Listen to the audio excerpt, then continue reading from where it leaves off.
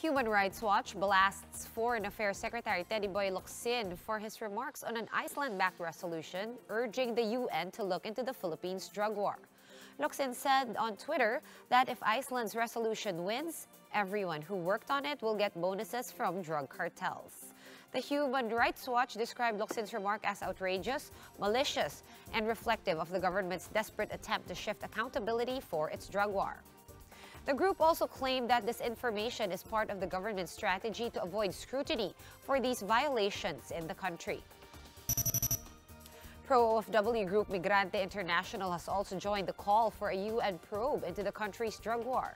Migrante chairperson Joanna Concepcion said the supposed extrajudicial killings have also affected Filipino migrant workers and their families back home.